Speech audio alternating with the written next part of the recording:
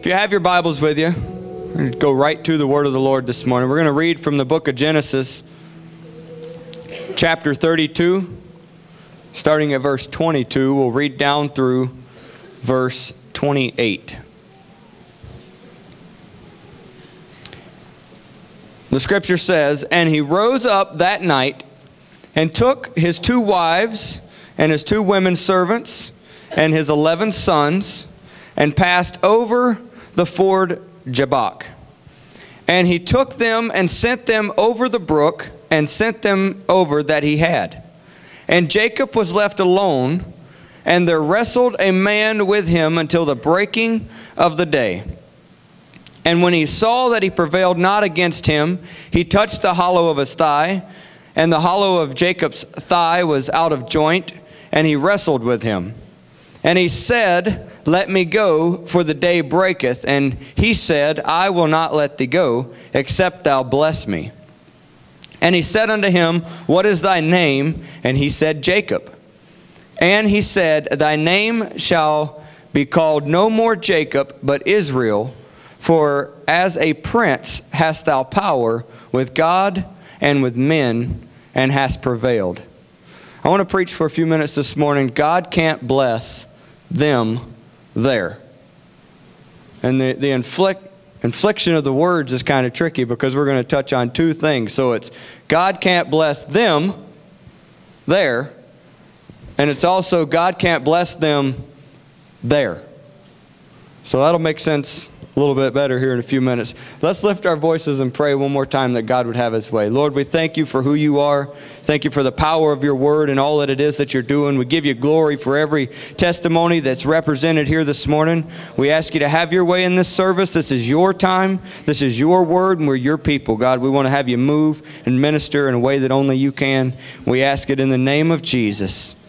Amen. You can be seated.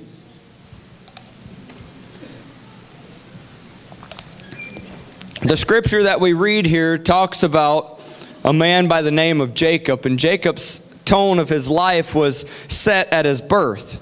The Bible tells us that as he was born, him and his twin brother Esau, that as Esau was born first, Jacob had a hold on his brother. I believe it says he had his hand wrapped around his heel. He wanted to be first. He wanted to be blessed. His very name, Jacob, would become known as the deceiver, the supplanter. He was the schemer. He was the guy that always had something going on. He was always working a deal. He was always trying to figure out a way to get himself ahead. His desire for greater blessing one day met opportunity as his brother, the firstborn, comes in from the field. He's been out hunting. Many of us know the story, but I don't want to pass over things. He comes in from the field. He's hungry. He rightfully has a biblical blessing that's going to come upon him. And he says, Oh, Jacob, man, you got some food there. I'm starving. And Jacob says, I can help you out with that. I've got a fresh bowl of beans, and you can have it. All you got to do is trade me your birthright. And so he schemes, he works out, and his foolish brother must have been really, really hungry or really, really stupid, because he took the deal. And that was his fault, but Jacob took advantage of that. Later, with the coaching of his mom, he allows his desire for more to lead him into deceiving his own father. And when the time came, his father was getting ready to pass off the scene. He called for Esau so that he could lay his hands on him and pronounce a blessing on his life. And his mother went and got Jacob, and they crafted goat skins, and they put it on his arm. And they wanted to make him appear like Esau, because his father was old in age. He couldn't see well. And he comes in, and he says, Here it is, Dad. I'm Esau. I'm ready to be blessed. And his dad says, Man, it doesn't sound like Esau. No, it's me. And so there again, he schemes this plan, and he takes what isn't his. He takes a blessing. He receives something that doesn't really belong to him. And of course, his brother wanted to kill him. Anybody have siblings? Okay, you can understand. But his brother really wanted to kill him. First, you tricked me out of my birthright. Now you slip in and you steal my blessing. You could see why Jacob was known as the deceiver, the schemer, the trickster. So Jacob flees. He's at least smart enough to realize, okay, I can't talk my way out of this one. I'm out of here. He leaves. And now in these verses that we read, we see God dealing with Jacob and telling him it's time for him to go back. It's time for him to go back. But he knows Esau's still there. He knows Esau still wants to kill him. Esau still doesn't like him. And we see this exchange take place. He's on his way home for the first time since he fled from his brother. The blessing that he begins to seek God for is that the Lord would deal mercifully with him and give him favor and grace in the sight of his brother. And he is adamant. As you read the chapters leading up to this and the context of this scripture, almost every encounter he has with God, he's seeking God for this blessing. God, I want favor. You said you were going to deal kindly with me. God, and this is the basis of his relationship with God. You said you were going to take it. You told me to go back, but I got to have favor in the sight of my brother. It would not only spare his life if he received this blessing. I mean, that'd be great. But it would also bring to pass all the other blessings that had been pronounced over him. See, the blessing he received at his father's hand and the birthright that he had taken from his brother, he didn't have possession of those things. Those blessings had been his. He had made the deal. He had stole the blessing, but he wasn't living in those blessings. This blessing, if he could just get God to do this thing, it would be the fulfillment of everything he had heard about so far. Typical of his nature, he tries to set this up on his own. He sends messengers ahead in droves. Group after group, he starts sending them ahead to Esau. Go and tell my brother I'm coming and let him know. See how he responds. So the first messenger comes back. He says, hey, good news. I found Esau. And he knows you're coming. And he says, oh, good. And he says, bad news. He's on his way to meet you with 400 men. It doesn't look good. And so he starts to get groups of people. He had been blessed in the land that he was at. And he takes groups of servants and he gives them camels and he gives them donkeys and he gives them substance. And he starts to send them ahead, one group after another, saying, here's a gift, Esau, from your brother Jacob. And he's trying to butter him up. He's trying to sweeten the deal. He thinks that somehow he can again wiggle his way back in to no avail. No one comes back and says, hey, man, Esau, he's been pleased with all the gifts and it's okay, you can come on over. The more people he sends, the more alone he becomes. He continues to send droves ahead of him, trying to entreat Esau's kindness, and eventually he sent everyone and everything that he has ahead of him. And Jacob was left alone. And it was there in that time we read about the encounter he had with God. See, he had received a promise from God that if he returned, he would be safe. Despite the unusual or the usual schemes, it didn't appear like that was going to be the case. What he heard from God and what he's seen in the flesh, they just didn't seem to line up. God said, go back, I'm going to deal kindly with you. And the servant said, Esau's coming with 400 men. Has anybody ever been there? God tells you one thing, and you think, that's great. That sounds wonderful. And then the messenger says, yeah, and by the way, you're going to die. You know, God says he's going to bless you, and then you get laid off. We've got this conflict, and Jacob's dealing with this. He's alone, and it says that there appeared a man that wrestled with him. And we know through the context of Scripture that this is God there, that's a theophany, God revealing himself and moving in Jacob's life. And he wrestles with God throughout the night. God could not release the promise into the hands of a deceiver. The problem is God couldn't bless Jacob. Not the way that he wanted to. Not the way that Jacob wanted him to. God couldn't relinquish those kind of good things and blessings into the life of a deceiver. We read this verse and sometimes we're caught up in the story and we say, man, Jacob prevailed against God. What a guy. Jacob didn't pin God down in the Scripture. Okay, but when we read it, sometimes that's what it sounds like. He just kept on. He was just persevering. He just kept wrestling. And they just back and forth through the night. And finally God relinquished the blessing. But that's not what took place, because what Jacob was wrestling for and what God was wrestling for were two totally different things.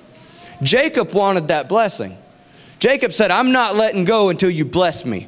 I'm here for a blessing. I want a blessing. I'm not giving up. And he was perseverant. The scripture says he prevailed. He didn't give up. He didn't stop short of what he wanted. But God was wrestling with Jacob to change who he was. God was after change in Jacob's life. So it's not like God finally just got wore out and couldn't handle the strength of Jacob any longer. Jacob came to a place where he couldn't prevail against God. And the scripture that we read says he finally comes to a point where God has him and he says, what is your name? And Jacob still identified in that moment as Jacob. I'm the schemer, I'm the supplanter, I'm the liar, I'm the trickster. That's who I am, that's what I do. God said, no longer are you going to be called Jacob. God said, I'm going to change who you are because God could not bless Jacob with the kind of blessing he was seeking after. There had to be a change in who he was. Now we're going to switch gears a little bit and look at Genesis chapter 12, verses 1 through 3. Now the Lord said unto Abram, get thee out of thy country, and from thy kindred, and from thy father's house, unto a land I will show thee, and I will make of thee a great nation, and I will bless thee, and make thy name great, and thou shalt be a blessing. And I will bless them that bless thee, and curse him that curseth thee, and in thee shall all families of the earth be blessed. That's a wonderful promise, isn't it? That's a great promise. But the promise wasn't without contingencies. God said, I've got something magnificent that I want to do in your life, Abraham. I want to bless you in such a way that the entire earth is blessed through your family. I'm going to do some great things in your life, but you've got to go. You've got to leave. I can't do it. I can't do it where you're at. I've told this story before, but it was a long time ago, so most of you have forgotten. Some of you haven't heard. The Bible says that God is a friend that sticketh closer than a brother. And that's great. It's good to have good friends. Anybody grow up with friends that would have done anything for you? One or two. You probably had a couple friends that were always there. Well, me and some friends just like that were camping out one night at what we called the Beaver Pond. It was a pond down at the end of the road, and it was just, all the trees were chewed off. It was just not a good place. It was swampy, it was nasty. And way over on the other side was a little hole that you could actually swim in. And there was no way to get there except for across the pond, or you could go out our 2-mile road. I don't know, what was Claiborne Road? About 5 miles? Probably 5 miles down the highway, and then there was another about 2-mile dirt road that went in, and that's where the little pond was. But we're camping on the nasty side. So we got the bright idea, me and one other friend, there was 4 or 5 of us there, that we were going to take our boat across to the side that was nice. But our boat was a chunk of styrofoam that was probably 3/4 of this piece of platform right here, and about 3 inches thick. Seemed like a good idea at the time. So we got on there and we found some sticks and we were paddling, and we paddled all the way across. It was a good sized pond. And we got over there and realized it wasn't really that much fun. It was too dark, too cold to swim, so we kicked stuff around for a little while, and then we decided it was time to go back. And we got on our boat, our chunk of styrofoam again, and we paddled about 3 times, and bloosh, this big splash and wake and roll. And so we turned around, we paddled back, and we got on the land, and we're like, man, what are we going to do now? Well, I don't even know what this is. So, okay, let's go. We got back on, we paddled about 3 times, and bloosh, big splash, the little things rolling around. We turned around, and I could just jump back onto shore because I let him go first, and I was in the back.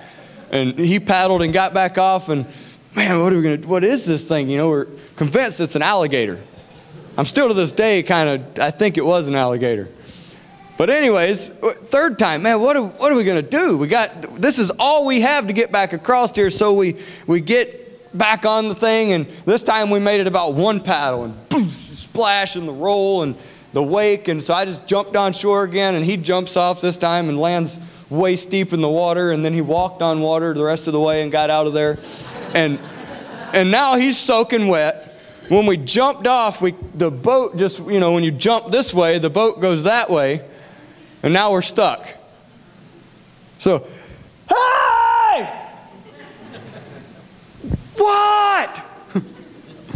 we're stuck. And our friends wanted to help us, but they couldn't do it. They couldn't help us because we had put ourselves in a place that they just couldn't get to. We had put ourselves into a situation where they lacked the ability to bail us out. It would have been a great blessing if they would have had another boat, another way, but they couldn't do that. And sometimes we create these situations in life where we're saying, hey, God, help! And God says, I want to, but I can't do that blessing there. And it's not His lack of ability. We know God's able, but He's not going to be unjust. And He's not going to bless us in a place that isn't worthy of blessing. And so we find ourselves stuck over there wondering what to do. The Lord reveals to Abraham here His desire to bless him in an incredible way. It's a blessing that will not only affect him, but his family. It will transcend and affect time and entire nations. However, God's desire to bless Abraham was held at bay by his current location. Abraham had to leave his place of comfort. He had to leave his place of familiarity, and his blessing was contingent upon that leaving. He had to leave the things that he knew best. He had to leave the areas that he was most comfortable, the behaviors that he was most comfortable. The security of knowing what was around the corner had to disappear in Abraham's life in order for the blessing to come. God could not bring to pass the full measure of the blessing as long as Abraham stayed there. He just couldn't do it. Other times, sometimes he moves like he does in Abraham's life. He says, hey, Abraham, I got a blessing. I want to do something great in your life, and I need you to leave. And if we're smart, we step out of whatever area God's calling us out of, and we start to move. There are other times that God will just move us around. How many would like to have a dream like Joseph? God speaks to you and says, listen, all your brothers, they're going to bow down before you. I'm going to raise you up to a great level of honor. I'm going to make you something great, Joseph. And we say, that is awesome. And then we find out that God couldn't do that there. He tried to make, hey guys, guess what? God told me that you're all going to bow down. And they hated him. It would have never taken place in that setting. His parents could have said, now children, your brother has a dream. You're going to bow down. Okay. Wait till they're not looking. And that's exactly what happened. Wait till they're not looking. And so God takes Joseph and says, I gave you a dream, but I can't do it here. I've got to take you out of that place because I want to bless you. I want to do great things in your life, but I can't do it there. And there's a journey, there's a path that God takes Joseph on, and he ends up seeing the fulfillment of what God wants to do in his life. These two things come up time and time again through Scripture.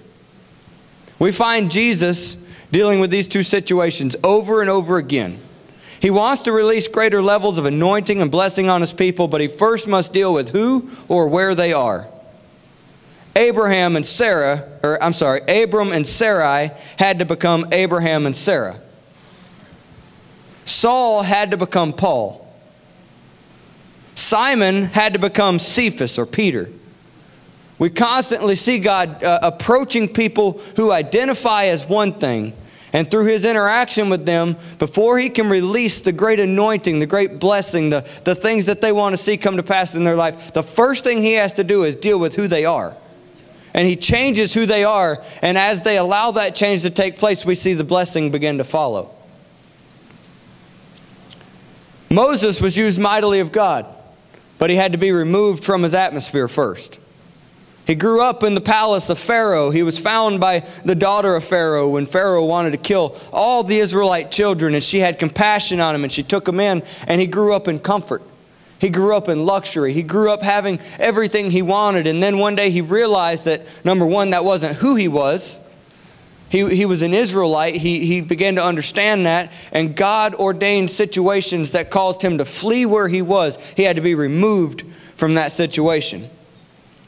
Esther was comfortable in obscurity. She was okay just being in the background. And God said, no, I've got to call you out of that because I want you to do something. I want you to do something that's going to save my people. And she had to leave. She had to leave the comforts of home. She had to leave the comforts of being safe and secure and knowing exactly how everything was going to happen. And she had to go and live in a palace. Gideon went from hiding in a corner, threshing wheat, hiding from the Midianites, to a place of prestige and a military leader. God wanted to do something in the life of Gideon, but he couldn't do it. He couldn't do it out behind the shed where nobody could see him. He had to come out of that.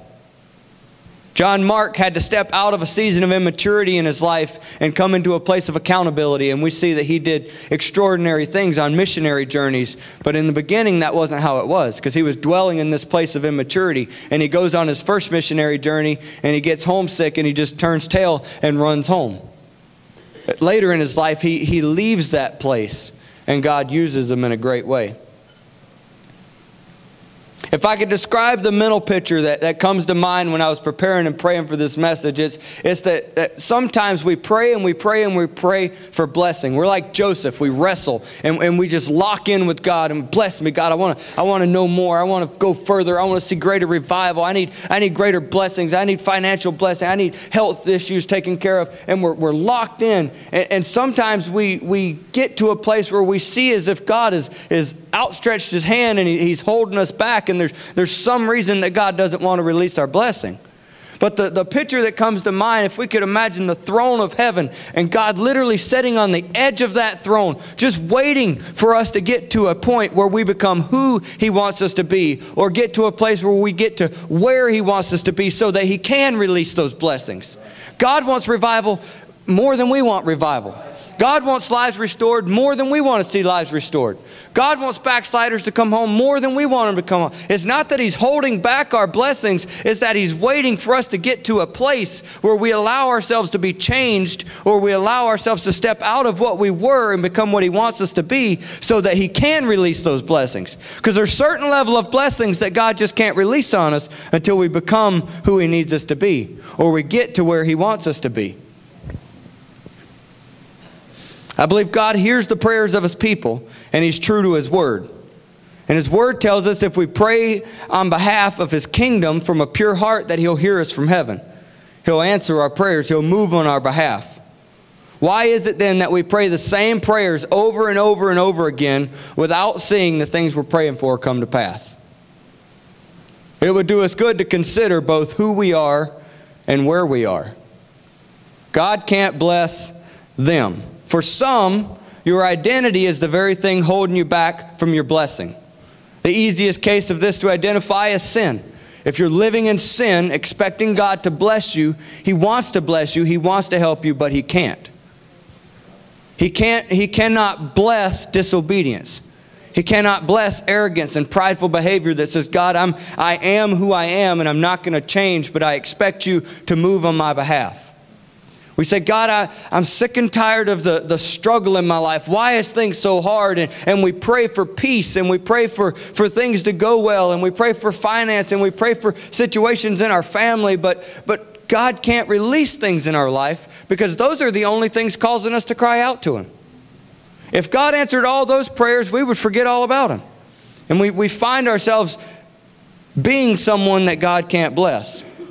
God loves sinners, but he cannot endorse sin. And too many times people justify sinful behavior because they see the marginal blessings of God on their life. We see a hand of protection at times, or we see God come through and do a small level of blessing, and we say, well, I must be okay because God's still taking care of me. We come to church and we feel his presence and we say, see, God must be all right with what I'm doing because I still feel God. It feels good on Sunday. But we don't really see the blessings we're praying for come to pass. It's foolish to expect the favor of God if your identity is wrapped up in the things that oppose God. There are also those that are too prideful to be blessed. Like Jacob, we become accustomed to being able to do things our own way. We have our own resources. We make our own way. We always seem to get by. But sooner or later, there's going to be a need that you cannot supply. Sooner or later, There's going to be something that you long for, an anointing that you long for, a spiritual appetite that you develop that you cannot provide on your own. For others, our identity is dependent upon human relationships or social standing. The expectations of these relationships determine how we allow God to move in our life. Because I'll allow God to move on me any way that doesn't affect my relationship with this person. I'll allow God to call me to any level of commitment that doesn't hinder my social standing with this group. Because we allow our identities to become so wrapped up in what others think and what other people expect of us that sometimes it limits the hand of God in our life. Still, other identity issues arise from not understanding our proper place with Jesus. We fail to understand the authority that comes with who we are in Christ.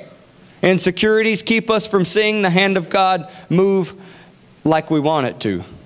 Fear keeps us from pursuing the blessing that God has already made available. Sometimes God's already released things, but we're so insecure, we allow ourselves to doubt and to fear. And man, I want that. I want to be able to do something great for God. I want to be able to really reach into my family, but I'm just so afraid to bring it up. I mean, if I bring that up at dinner, if I bring that up at Thanksgiving, if I talk to my brother or sister about that, then our relationship's going to be fractured. Or because God's already moving on them and we don't realize it, but we're so afraid sometimes to bring it up. We're so insecure that God's really going to come through on His part that it causes us to freeze and just stay who we are. The question is, can God bless you? We're all seeking God for something.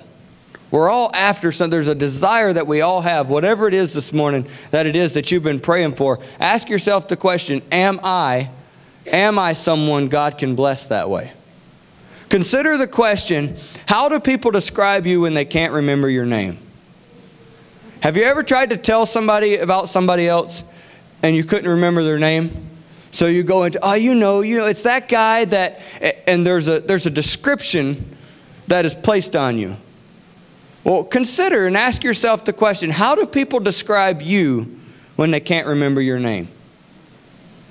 And is that description something that qualifies for the blessing you're seeking? It's just a little tool for evaluation.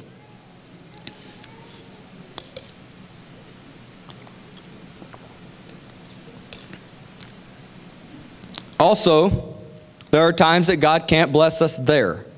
There are times we seek God for blessings that do not exist within the borders of our present location. Too many people live in the location of guilt. That's just where they live. They can't get past something that's already been done. They can't get over a past mistake or a lifestyle that they once lived. They live in this place of condemnation and guilt. And the greatest news is if you're living there before being baptized in Jesus' name, that's exciting that you guys are going to be baptized. That is great. Because you know what? When you're baptized in the name of Jesus, your past is completely washed away by the blood of Jesus Christ. And there's no reason to live into a place of guilt any longer. You're going to step out of some locations this morning. When you're baptized in the name of Jesus, what was done before is that person is buried and dead and gone. So there's no need to live in guilt for those things any longer. But we as children of God do the same thing sometimes. Either it's something that happened before the blood, but we just keep going back and reaching to it, and we don't allow ourselves to get past it. Or maybe there was a mistake that was made after you were baptized in Jesus' name, after you were made pure before God, and you've repented of it, and you've been restored in the eyes of God. But in your heart, in your mind, that's where you live. That's the thing that you think about day in and day out. That's the thing that you go back to. You live in that place of guilt. And God can't bless you like you want Him to until you leave that place. You've got to step out of that. I mentioned it a moment ago, but there's a place of fear that we create in our lives sometimes. We want to do something. Man, we want to see God move, but we're so afraid. We read the promises in God's Word. We hear Him talk to us in prayer. We know He wants to do something. We feel it. We sense it. There's such an energy of God moving. And all we got to do is step out and begin to pursue it. But man, I really like it here. Man, it's so comfortable. Abraham could have said, God, how much of that blessing can I have here? Because maybe I'm okay with just a little bit of blessing. I know where all the stores are. I know the people when I'm walking down the street, and everybody knows who I am, and it's just familiar, and I'm happy, and no, God said I can't bring to pass the thing that I want to do in your life where you're at. And we live there in that fear. We don't want to step into the unknown. We don't want to step out of what's familiar and what's always been. There's a place of isolation that we can create, where we distance ourselves from people, and we begin to distance ourselves from the people of God. I seen a quote this week on Facebook, and it said, people backslide by missing church for one good reason after another until it becomes a habit. You wonder, how is it that people who live for God, they love God, how do they backslide? Well, there was one good man. I can't make it because of this, and it's a valid reason. And then next week, there's another valid reason, and then there's another valid, and maybe it started out with an offense with a brother or sister, or maybe it started out with just being tired or feeling overwhelmed, and so there's one good reason after another, and the next thing you know, it's a habit to not go to church, and God can't bless us in a place of isolation. The Scripture says how good and pleasant it is for brethren to dwell together in unity. There's power, there's synergy when we get together and start talking about, listen, this is what I want to see God do. Man, this is what I'm praying for. Let's pray together. Let's connect together. Let's work on this together. But the enemy wants us to be isolated. He wants us to just dwell in this place where it's just me. I don't want to open up. People will think I'm crazy if I tell them what God said. I can see Abraham saying, man, how am I going to explain to everybody that I'm leaving? Well, God said He was going to bless me, but I got to leave. God said He was going to bless me, but I can't be who I've always been. I'm changing simply because, and we hold these things in sometimes because we just know. We know that if we tell anybody, they're going to think we're crazy. They're going to think we're foolish. When God's dealing with them about something and they're saying, man, if I tell anybody, they're going to think I'm crazy. If I start talking about the vision I have for my family, if I start talking about the goals I have spiritually, people are going to think I'm just nuts. And so we isolate ourselves. The longer we live for God, the more comfortable this life becomes. When you're new to God, living for God isn't all that comfortable because there's a lot of change. It's nice, it's good change, but it's not comfortable because there's a lot of change. But the longer we live for God, the more comfortable we become. The more comfortable we become, the more content we become. I'm happy with the way things are. I like this. The problem is the more content we become, the more complacent we're tempted to become. We don't pursue God like we used to. We don't really seek after Him. We don't feel that urgency or dependency. And we create this place of complacency. The supernatural does not exist in the land of complacency. Often we ask for things like greater revival. You know, we've heard the prophecies of doubling in a year and reaching this many souls and seeing this take place in families and this community being changed, and we get really excited. We seek God and we pray for miracles, signs, and wonders. We want to see supernatural deliverance take place. We want to see things that we can't explain happen. We want to see the flood of backsliders returning to the house of God. These are things that don't happen in the land of complacency. God can't pour out that blessing there. It doesn't exist there. Under the guise of faithfulness, we sometimes passively pray about things that should stir passion in our souls. You know, when the disciples asked Jesus to teach them how to pray, one of the first things He said is, think not that you're going to be heard for your vain repetitions as the heathen. I'm completely paraphrasing that, but he said, don't think that you're going to be heard from heaven just because you come with vain repetitions. And we liken that sometimes to times of prayer when we're going, oh, Jesus, Jesus, Jesus, I love you, love you, love you, love you, Lord, I'm here, thank you, thank you, thank you. And those can be vain repetitions. But could the scripture also pertain to the things that we just kind of passively bring before God day in and day out? Sure, we're praying for the city, but it's just, oh God, what a big city we have. Give us revival, Lord. There's people everywhere. Cool. And we say, man, I'm praying for the city. I'm praying for God. Oh, thank you, Lord, for a good church. I'm just so grateful. Help us with any issues we may have. In Jesus' name. And we pray that every day. We pray that every time we pray. We're consistent in prayer. And I'm not bashing our faithfulness in prayer, but sometimes there should be things that stir passion within our souls. Are we really hungry for the things we're praying for? Because God can't pour out that revival into just complacency. Because what happens is people start coming and we go, oh, thank you, Jesus. So many people are coming and good things are happening. But we're not active. We're not engaged. We're not ready for that. God tries to take us to another place. The disciples of Jesus experienced this very thing when they couldn't cast a demon out of a young girl. They were faithful. They followed Jesus. They had a relationship with Him. They talked with Him all the time. They were learning from Him. And here they come across this demonic power, and they're unable to deliver this girl. They lay hands on her, they pray, and nothing happens. Jesus comes along, and He performs the miracle, and they say, why couldn't we do that? We want that blessing. Jesus said, that blessing, it doesn't exist where you're at. See, that blessing, the blessing you're seeking, it only lives in a land of prayer and fasting. It only lives in a place where you're passionate about it and you're desirous about it and you're seeking it fervently. You're willing to push away the plate and fast a little bit. You've got to come out of where you are, that you're getting comfortable where you're at. And there's blessing where you're at. But if you want to see this happen, you're going to have to come over here. You're going to have to move from where you are. They weren't backslidden. They weren't dwelling in a place of sin. They were just living beneath that level of anointing.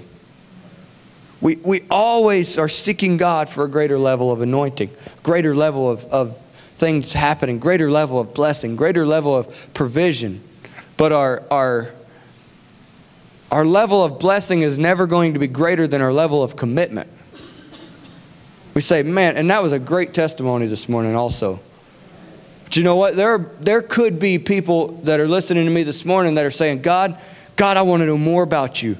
Teach me more about you, Lord. God, I want to know more. I love you so much. But at the same time, they're saying, I'm not doing that Thrive thing. I don't have time. Makes me get up too early in the morning.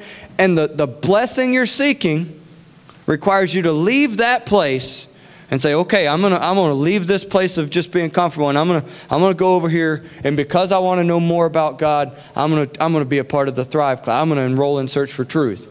And we gotta leave that. We say, man, God, I'm so hungry to see XYZ coworker know more about you, man, and we seek God for that blessing. We pray for them, but we never open our mouth. We never step out of that into that place that's uncomfortable and scary and say, hey, you know what? I've been praying for you. We bypass the opportunities that come up to step in and interject truth and to begin to reach out with God's word to them because it's scary. We like it where we're at. We want to see God fall on us in a great, God, let me feel your presence like I haven't felt it in a year. Let me feel your presence like the first time I got the Holy Ghost. But we just worship the same way every Sunday. And God's saying, I want to move on you. I want to do something spectacular. I want to overwhelm you with my presence. But you're going to have to come out of that place of complacency, out of that place of comfort. You're going to have to step out into a new area of worship. You see, God was already pleased with the life of Abraham to a certain extent. God initiated the conversation. Abraham, hey, Abraham, guess what? I got some stuff I want to do in your life.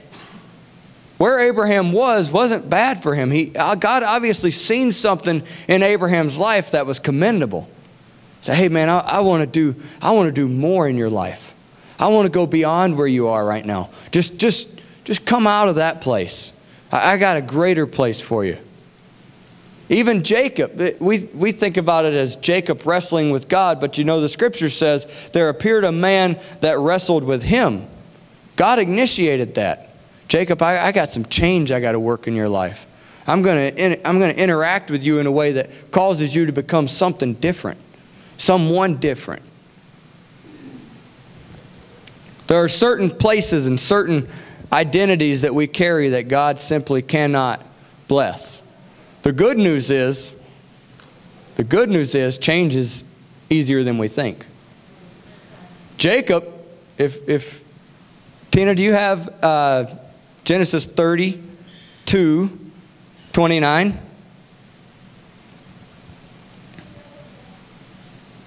This is immediately after God changes who Jacob is. You're not Jacob any longer. And Jacob asked him, tell me your name. Who are you? Who are you? What's going on here? Because change is confusing sometimes. And Jacob asked him and said, tell me, I pray thee, thy name. And he said, wherefore is it that thou dost ask after my name? I said, that's not your concern right now. And he blessed him there. The thing that he had been seeking for so long took place almost immediately after he allowed God to change who he was. Like I say, God is on the edge of his seat. Jesus wants to do the things that we're seeking, the supernatural. He wants miracles to happen in Grand Rapids. He wants miracles to happen in this altar and in your workplaces and in your families. God wants to do these things. He's just waiting for us to allow him to flip the switch and say, okay, I'm not going to be who I was anymore. I'm not going to be that person anymore. I'm going to let go of that identity and I'm going to become who you want me to be. And right away. And he blessed him there. And we could continue to read. He gets up and he makes his way across. And here comes Esau with his great band of men. But it says that Esau, when he got there, he ran and he fell on him. He braced him. And there was a great reunion that took place. And there was restoration. But see, God couldn't deliver that in the hand of Jacob.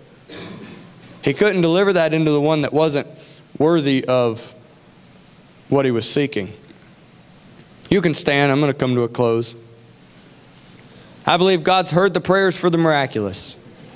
There are people praying for healing, people praying for deliverance, people praying for financial provision that they don't see any other way that is going to come to pass except for the hand of God. I believe that God has heard those prayers. I believe that God is able to answer those prayers. God can do the things you're asking Him. They're not too big. They're not too scary. Furthermore, I believe God is willing to answer those prayers. He's already moving things into place. Again, we talk about revival. Well, look around, guys. I pull in, I see new buses. I see new buses. I see things happening. God's putting things into place. God's arranging things. Look, like I said, there's people I don't know. That's fantastic. Because God's arranging things. And He's getting them all into place. The question is, are we who we need to be? Can God release that blessing right now? The thing you're praying for. The miracle you're seeking for. Are you who you need to be? If you're new here, if you're visiting this morning, and you're seeking God for help, God, I realize my life's a mess. I realize things are messed up. And you say, no, I'm not who I need to be. That's why things are messed up. It's easy. It's easy to make your way to an altar and to raise your hands and say, God, this is messed up. And I don't want to be this anymore. And God says, okay, I can work with that. And He can change who you are. That's called repentance. And that person that you identify as, that person can be dealt with this morning. That person can pass right off the scene. But it's just as true for us who have lived for God for years and years. We can sometimes fall into identifying with things that aren't true. And we can come to a place this morning where we say, God, I recognize this morning I'm not really identifying as who you want me to. I recognize I've allowed maybe some things to creep in that aren't bad, but they're just not what you want from me. They're not what is required for the level of blessing that I'm seeking you for. And God can deal with that just as easy as He can with the sinner. Corporately as a church, Are we, it's hard not to say we. I'm preaching, this is my last service here, but is River of Life right now, is it who God needs it to be to release the great revival, the great blessings, the miracles, the apostolic revival that God wants to pour out in this city? Corporately, is River of Life that church? Are we where, as a church, are we where we need to be? Are we where we need to be, or are we complacent? Are we comfortable? Are we okay? Are we content? Are we insecure? Are we fearful? Are we in a place that God can't pour out the blessing we're seeking Him for? These are questions I can't answer for anyone but myself this morning. Nobody else can answer. I don't know. I don't know who you are and where you are. No one can know that. Brother Tim made a statement yesterday at men's breakfast about when you're all alone and you got time to really think about who you are. And that's true. When nobody else is there, that's how Jacob was. When everybody else was gone, then God could really deal with who Jacob was. And He could bring change about. He could work things there. This is a personal thing. I would invite you this morning to step into an altar and begin to pray, to seek God.